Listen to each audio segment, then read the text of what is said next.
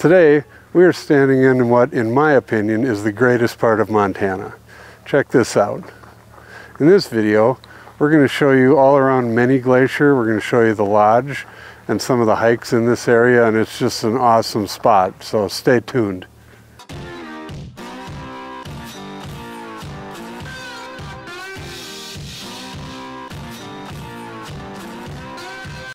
So you're looking at the Many Glacier Hotel right here, and it sits right on the shores of Swift Current Lake.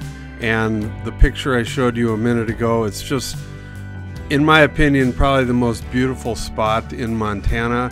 And we try and come here every summer. It's just an unbelievable place to stay and hike around, and you almost don't even feel like you're in this country.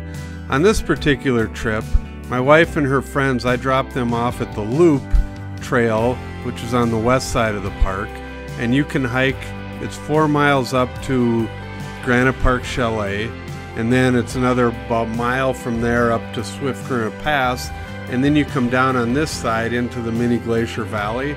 And the reason I'm not on this hike is I'm not a big fan of heights, and as you can see, this little area right here is known as the Devil's Elbow, but I cannot deal with these type of heights and the narrowness of the trail, and there's no way I could ever do this.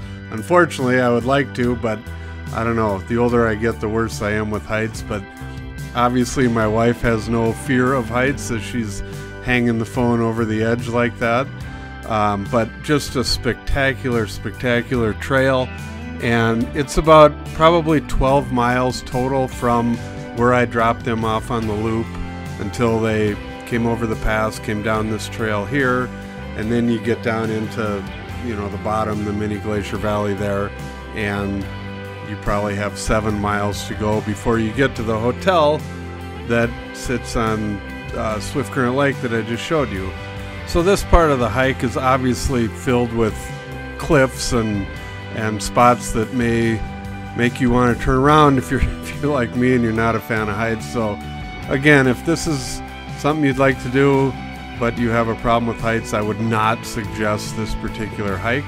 But there are many hikes that you can do from the hotel back along the low part. Like right here, this is probably a mile away from the hotel right here. And this is going up towards Lake Josephine, which is the next lake up from Swift Current Lake that I showed at the beginning. And again, you can continue all the way up past Grinnell Lake and up to Grinnell Glacier over here as well. And more than likely you're going to see animals. This part of the park is filled with bears, and they ran into a big old moose out here, as you can see right here. I have never seen a moose, a bull moose like this, so this was kind of cool that we got some footage of this guy.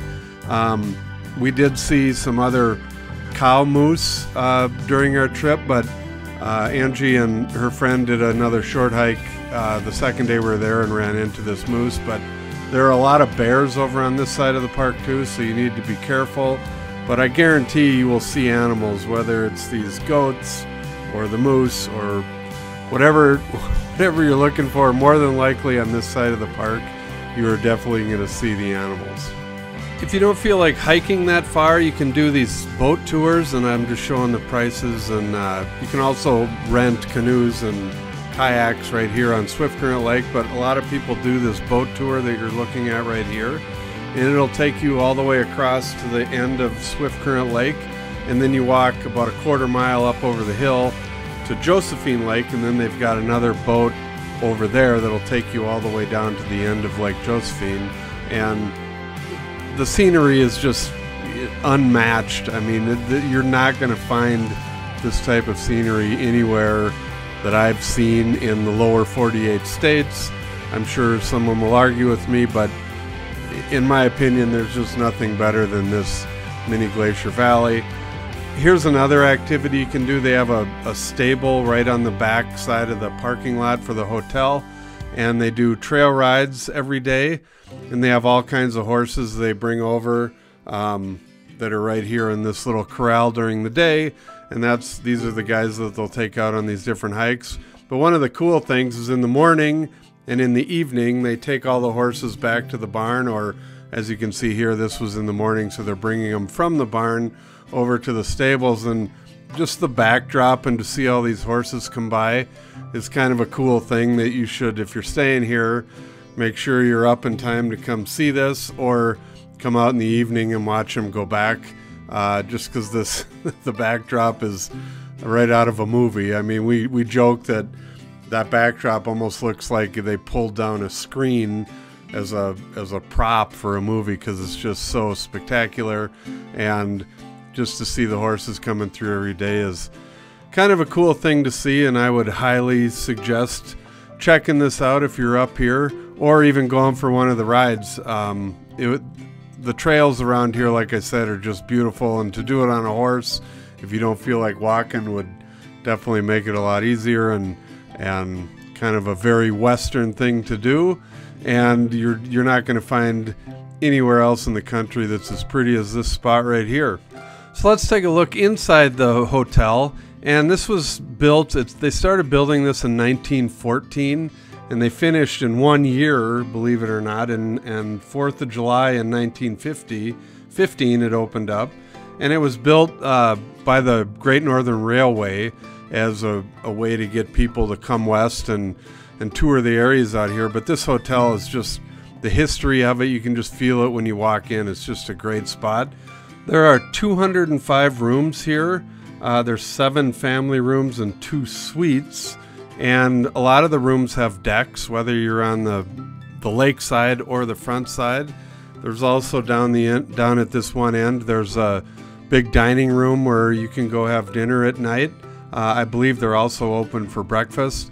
And then there's a little pub off to the right that you can go in, and they have kind of bar food and whatever. And then down in the lower level, they have this little snack bar. You can go there in the morning and get coffee or sandwiches or water if you're going out for a hike. And then they have a big old gift shop right here. So the hotel has everything. So even if you're just coming up for the day, you can just come in here and check everything out and get souvenirs. And then again, this is just more of the beauty of this area. This is the river running out of Swift Current Lake, and it heads down into Lake Sherburne, which you pass on the way here. But here's the view again, right when you get to Swift Current Lake, and the hotel there is on your left, obviously. And then down at the far end, there's a much smaller hotel and a campground. So if you're ever up in this area, you definitely have to check this place out. Thank you for watching our video. Please call, text, or email for more information. And don't forget to watch our other videos about Montana.